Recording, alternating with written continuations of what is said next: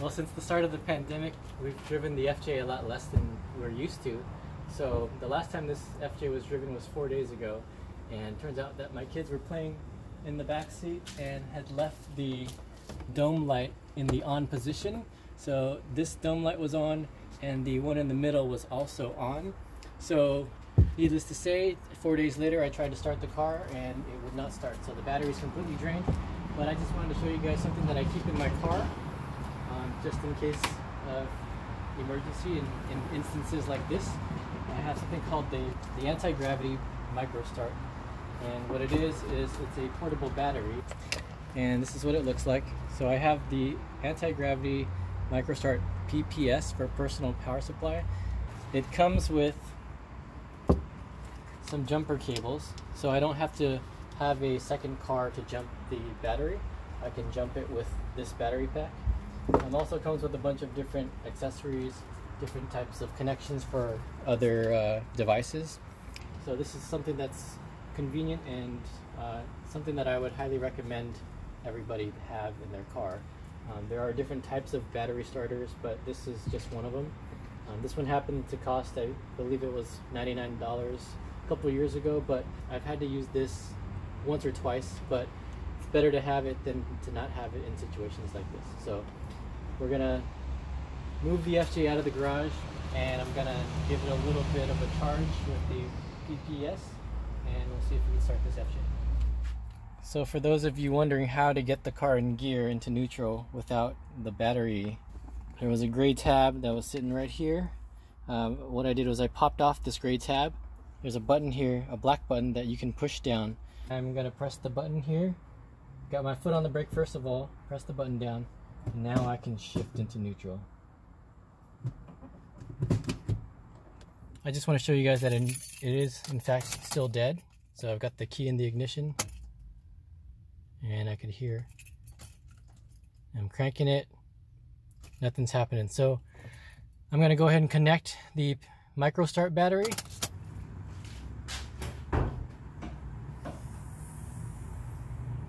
Alright, so the instructions say to make sure that you have 4 bars on this battery. I currently have 5. I'm going to connect these to the terminals on the battery and then connect it to the portable battery pack, and then start the car and remove it within 30 seconds. So here we go.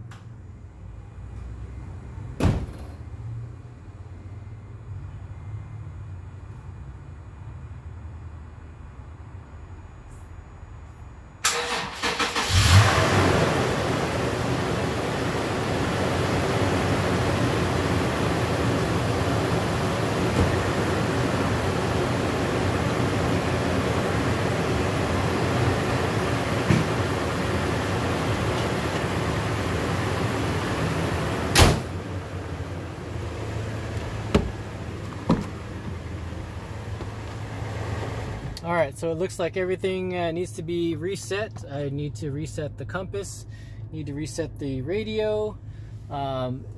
These lights were indeed on, so I just turned them off. But it took 2 tries. What I ended up having to do was I gave it a little bit of gas upon the second crank, and that got it going. So I'm gonna go ahead and drive this around a little bit, trying to make sure the alternator starts running a little bit, just to kind of get the battery juices going again.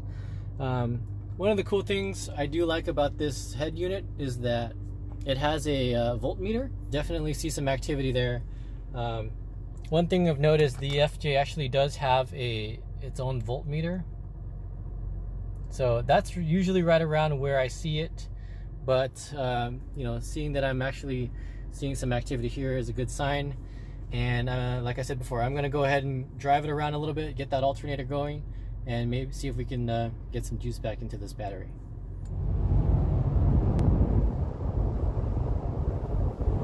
So I can already see the battery levels going up a little bit. There were a couple times when I was at a red light and the car started to shudder a little bit, so I was getting a little scared that the car might stall, but it looks like we're going. Battery level is back up. It's getting higher, and I'm just gonna try to continue on driving without stopping for a while. See if we can get this battery level up a little higher before I head back home. Alright guys, since my battery was just restarted, it looks like I have to reset my compass and inclinometer. So I'm back in the same parking lot that I was when I did my chalk test. What I'm going to do now is I'm going to drive my car in a circle according to the instructions in the manual. So here we are on page 359, calibrating the compass.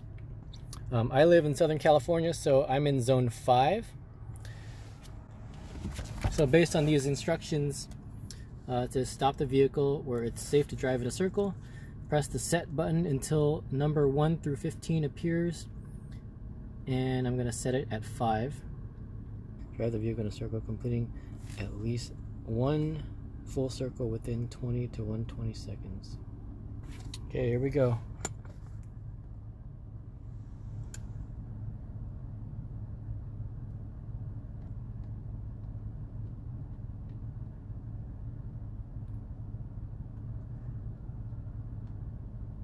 Now I'm going to drive in a circle.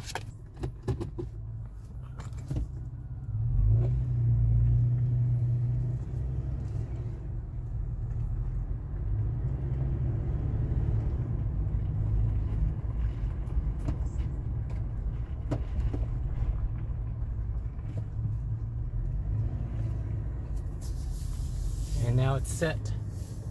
And it looks like I'm good to go.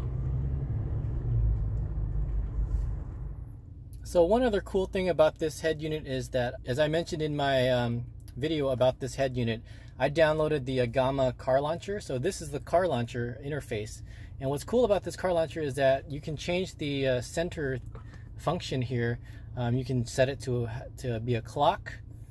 You know, it can be the speedometer here. It can also be the Toyota logo or whatever logo you want it to be. And it also has a built-in compass. So right now I'm going to set it to compass, and I'm going to make sure that everything lines up correctly with my FJ Cruiser compass. So I'm going to go ahead and drive it around, make a couple of turns, and see if everything lines up here. So we should be heading south according to the FJ compass, and looks like the stereo compass is lining up just the same, which is a good sign. I'm going to make a right turn.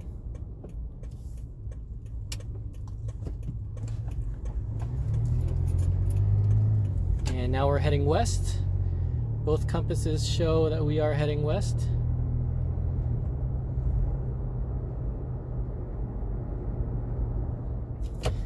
Making a right turn.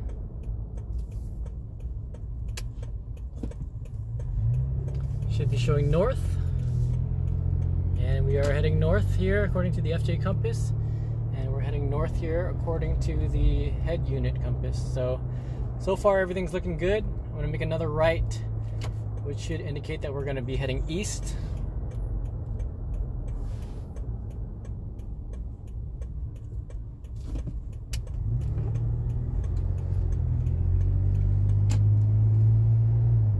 Everything's looking good.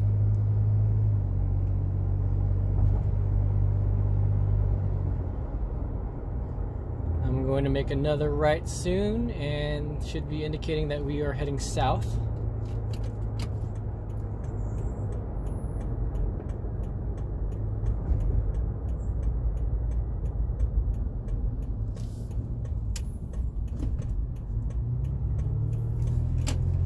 And indeed it is showing south on both compasses. So everything's looking pretty good. If you guys enjoyed the video, feel free to give me a like. Don't forget to subscribe to the channel. There's a lot more things I want to share with you guys. So yeah, thanks for watching, and I will catch you guys on the next video.